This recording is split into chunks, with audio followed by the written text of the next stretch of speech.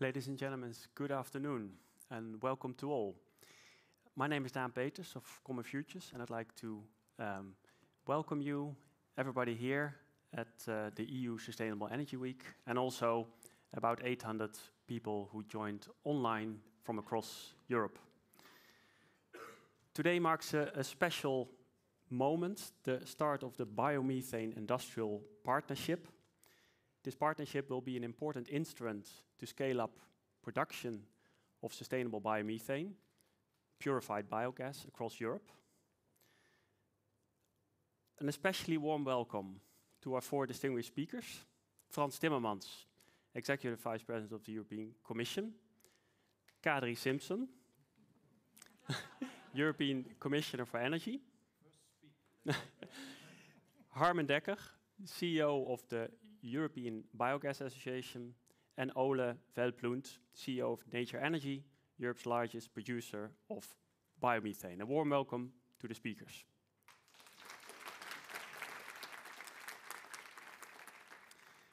And without further ado, may I please invite Executive Vice President Timmermans to enter the stage. Thank you very much. Thank you very much, Mr. Peters. I think it works now, yes.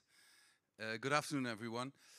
It is my pleasure to say a few words. I've been told, and I'm under strict instructions not to speak too long, so I'll try and be as quick as I can. We are faced, as Europeans, but the world community, with a combination of unprecedented challenges. Of course, you'd expect me to raise the issue of the climate crisis, which will not go away whatever else happens. But of course, our immediate concern is this brutal war unleashed by Putin on a peaceful neighbor, a war that is affecting all of us, and a war that has deeply disrupted energy markets and has led to a huge increase in the sense of urgency for Europe to also go for an energy transition, because the only way we as Europeans can increase our energy sovereignty, our self-reliance, is through renewable energy. We have very little gas, we have no oil, and a bit of coal left, but we certainly don't want to be dependent on that. So the only way we can make sure nobody can blackmail us in the future is to have our own energy resources, which, by the way, are cheap, are endless, and are accessible if we organize it well. Now, as you know, especially after REPowerEU, to reach the goals we want to reach, something that has become even more urgent now, we also need to increase biomethane production. And our ambition is to go to 35 BCM by 2030, which is an 11-fold increase of that production. And we also want to do it in a way that is sustainable, so not use the wrong biomaterial to do that, not to push out feedstuffs, which we cannot afford to do. And only through this cooperation, I believe, this can be made possible. And through this cooperation, I'm confident we will get there. And I want to emphasize this because I truly believe we still don't fully understand, to what extent we are being challenged today and to what extent we will be challenged in the years to come. And we need to prepare our population for that. We need to urgently do something about these unsustainable high energy prices, and Kadri is working very hard on this. I'm working very hard on this.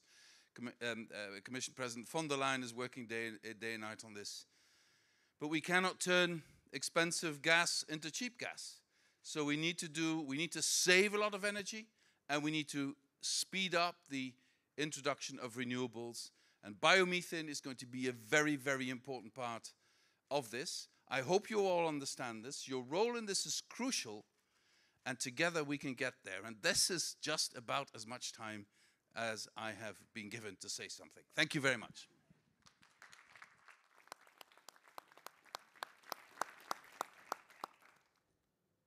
Thank you, Frans.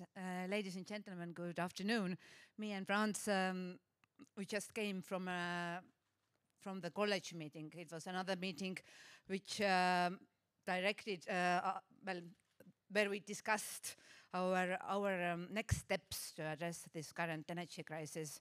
that we are facing. So after the after the brutal war that Russia launched against Russia, after their manipulation of our energy markets, we all understand that we are just too dependent on imports from Russia. And there is no better response than developing homegrown green energy production.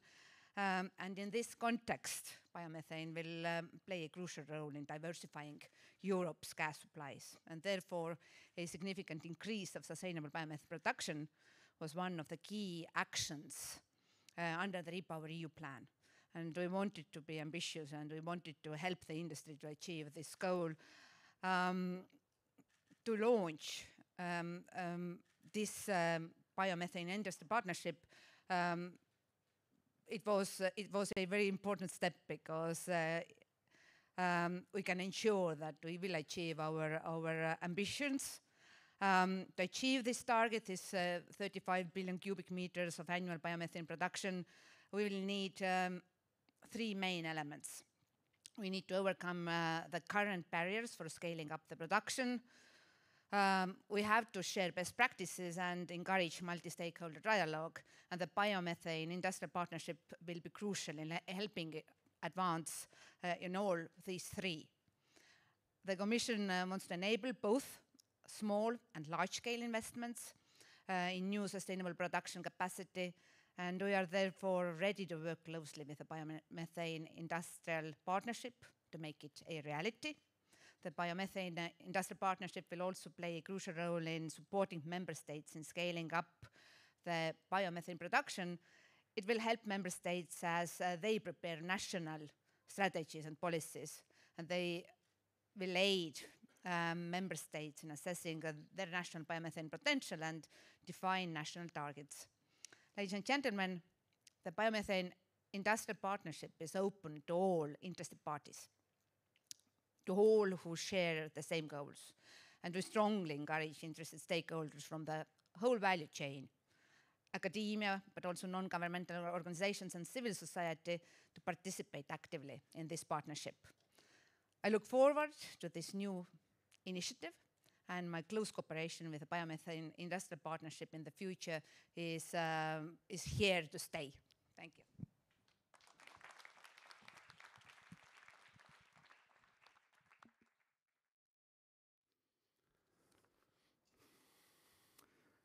Executive Vice President, Commissioner, dear all, it's now to me, I think, to say a little bit more about biogas and biomethane. The sector is providing a large amount of renewable energy in the form of electricity and heat already to households, to public buildings like schools and hospitals and businesses. And when upgraded, it can replace all uses of fossil gas and can provide below zero emission transport. Today in the EU, our sector produces as much biogas and biomethane as the entire natural gas consumption of Belgium. Over the years, advancements in technology and operations have led to a sector which can sustainably contribute to the need for renewable gas in a substantial way. By, for example, using food waste, wastewaters, agricultural residues as feedstock for biomethane production. And with that, we can transform waste streams into valuable resources. And that is the core principle of a circular economy, without displacing food production or impacting land use. Biomethane has some advantages that other forms of renewable energy do not have. It can support rural development and set a path for agroecological transition, revitalizing our soils with natural carbon storage, putting in extra humus for the revitalization, minimizing the use of synthetic fertilizers, and by the way, that is saving extra greenhouse gases in the meantime. Additionally, it strengthens the EU energy security with a sustainably, locally generated renewable energy source. It's a win-win-win solution. The sector, which EBA represents with nearly 8,000 stakeholders, can provide 35 billion cubic meters of biomethane by 2030 and ramp up further to 160 billion cubic meters by 2050. And that means that biomethane can become a major renewable gas in our future energy mix together with green hydrogen. The biomethane sector is ready to meet this 35 billion cubic meters target, and this will require an investment of 70 to 80 billion euros.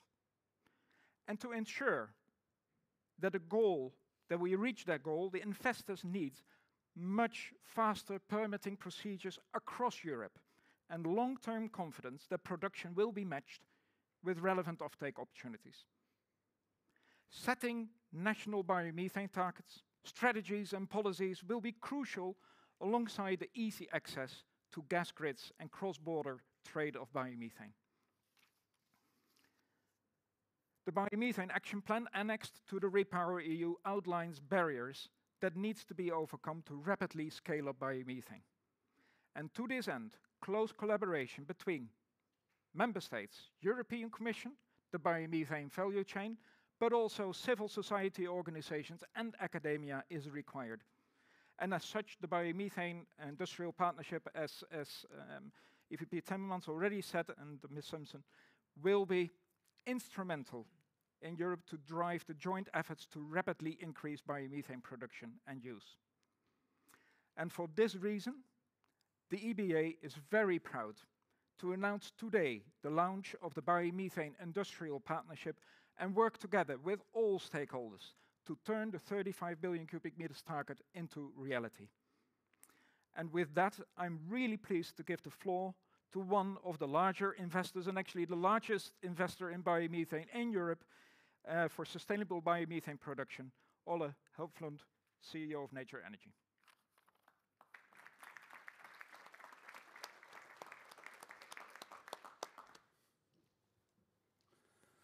Yes, thank you very much. You have said almost all we can say about biogas, Harman, so I will not continue in that route so much.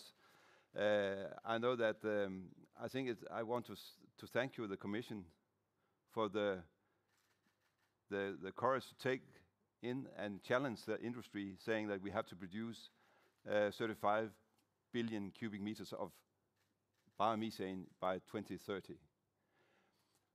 I think I'll use a picture that the head of cabinet, Samson, said to me at a meeting I had with him, saying that, well, we're putting out a rope for you, and we're pushing the rope, so we just need people at the end of the rope to pull in the rope as well. And that's what I'm here for today, to say that we will pull the rope, of course. And I think that's we need to build biogas in big scale. We need to put the gas on the grid. And we're ready to do these investments all over Europe.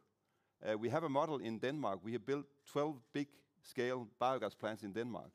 And that has been helping to have 30% of the gas in the grid in Denmark that is methane, biomethane.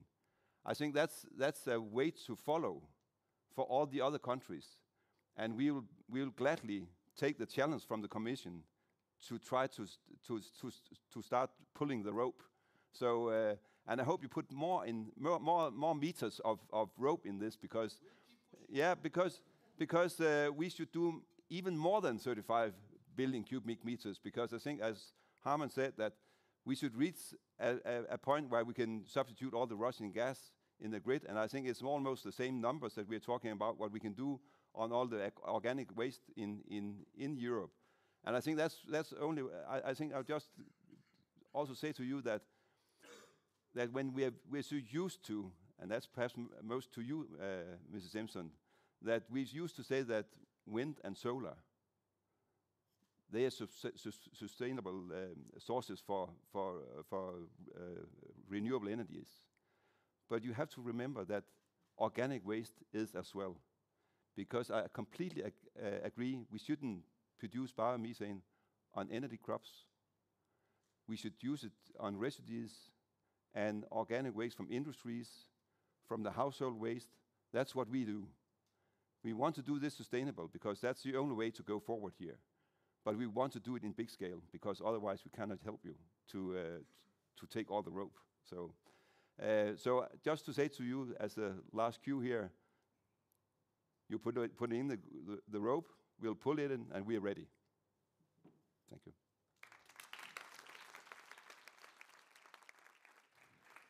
May I invite all of the speakers to stand up and line up on stage next to each other, because we are now about to formally launch the Biomethane Industrial Partnership.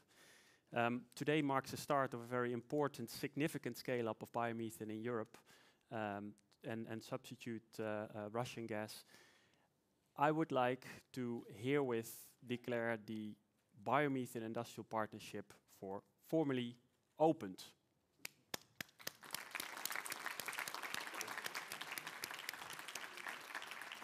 And we hope many stakeholders will join the BIP. We hope that many stakeholders join the BIP and to make it a success. We've now come to the end of this event, short but sweet. Thanks all for participating, and please may I invite the speakers to follow me for photo opportunity downstairs.